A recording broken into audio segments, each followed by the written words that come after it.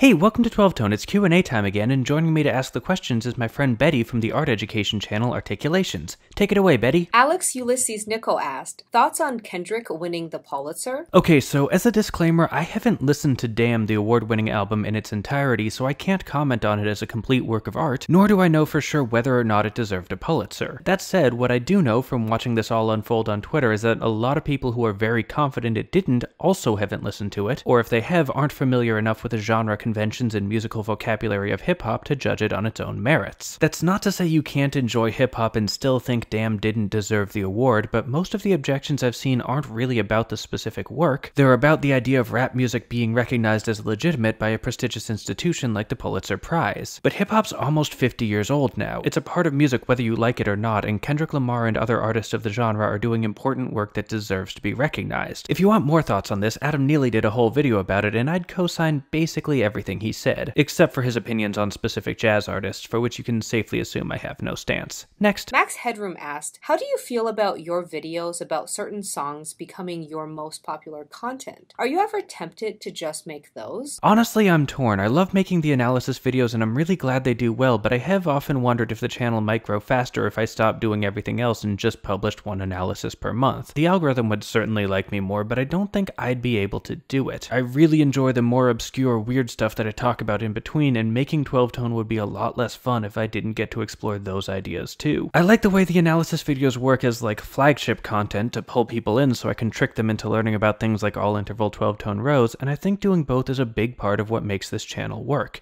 Next. John M. Scott asked, can you explain why Western musicians choose Ionian as the home scale as opposed to Lydian? So for those of you who don't know, Ionian is another name for the major scale, and Lydian is a major scale with a raised fourth degree.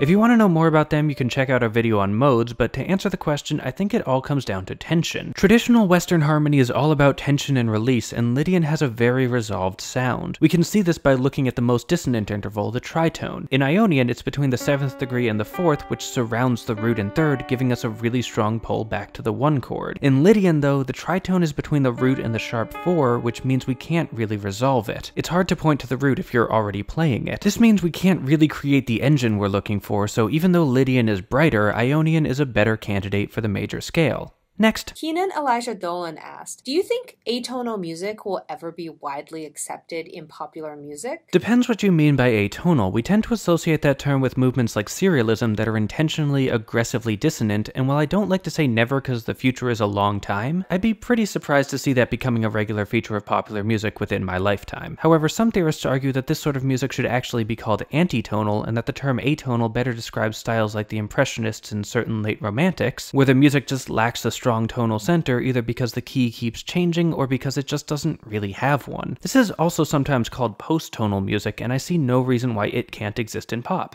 Next. Flynn asked, do you think your autism changes the way you experience music? Probably, although I'm not sure how because I've never had the chance to try listening to music without being autistic. One thing I do know is that I have a really strong aversion to background music. Not like film scores, that's meant to be there and it's designed to complement the art that it's a part of. But at restaurants, parties, and other public spaces, playing music is utterly irrelevant to the surrounding experience, and I pretty much always wish they'd just stop. Next. The Moonraven asked, what in your opinion is the best key? My favorite key to play in is D minor. I just really like the way it lays out on a piano. But if I say D minor, everyone will assume it's a Spinal Tap reference, so instead I'll go with my second favorite key, B flat. Next. Knowing Better asked, what top 40 pop song are you ashamed to admit you enjoy? None. Not because I don't like any pop songs, I enjoy quite a few. Recently, for instance, I've been pretty into Ariana Grande's Side to Side, but I don't feel bad about that because I'm largely just over the idea of guilty pleasures.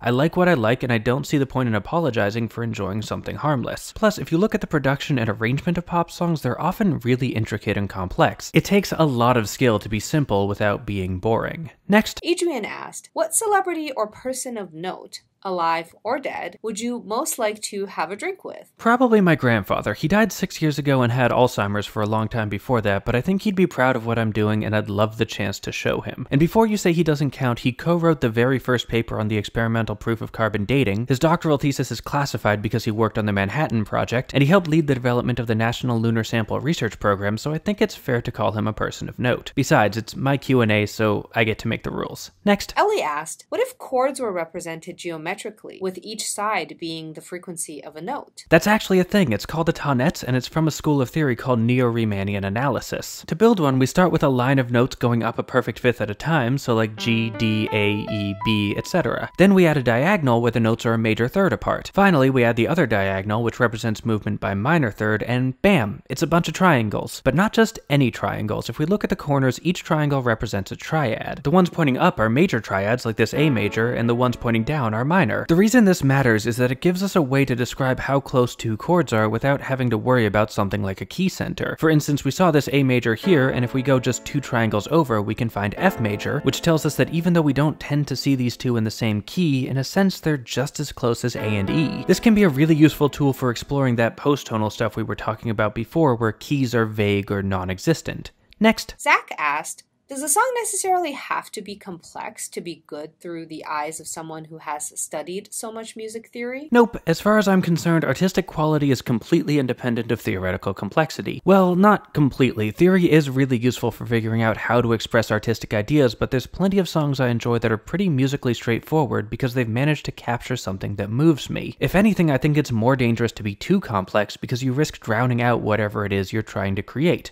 Next. Jake Fine asked, what's your favorite YouTube channel you wish had more exposure? Oh, so many. For starters, everyone I've ever done a collab or Q&A with, including Betty's channel, Articulations. But y'all are looking for music stuff, so if I narrow this down to just music channels, then my number one recommendation would have to be Quarter Tuned, which is by a film composer making videos about film and TV scores. They're relatively new, but they're already doing great stuff, and if you like what I do, you should really check them out. Next. Nintendork64 asked, can vague concepts like soul and feeling be analyzed in music theory? Sort of, but not directly. They're incredibly subjective labels, so it's hard to build clear structures around them. What we can do, though, is look at the characteristics shared by songs that tend to get those labels and then analyze that as a sort of proxy. For example, the concept of soul is often associated with powerful gospel-style deliveries and driving R&B rhythms, and we can look for those as markers of how much soul a song has, even if we can't directly quantify the idea. Anyway, that seems like a good place to stop, but before we go, I wanted to thank Betty again for helping us out. Her channel, Articulations, combines examinations of the world of fine art with the more down-to-earth practices of professional design, looking at the work of artists like Yayoi Kusama and also diving into questions about building codes and accessible design. It's a really interesting mix. Also, if you're gonna be at VidCon this year, Betty and I are gonna be on a panel together called EduTube Beyond the Sciences, talking about the arts and humanities with Danielle Bainbridge from The Origin of Everything, A.E. Prevost from The Ling Space, Sarah Urist Green from The Art Assignment, and also some random dude who does vlogs sometimes. I think his name is like John Green or something. I don't know, I guess he writes books too. No big deal. Anyway, thanks to everyone for the questions, and thanks to you for watching. If you want early warning for the next Q&A, our Patreon patrons get notified first, and we also collected questions on Twitter, Facebook, and through our mailing list, so follow us on any of those platforms, like, share, comment, subscribe, and above all, keep on rockin'.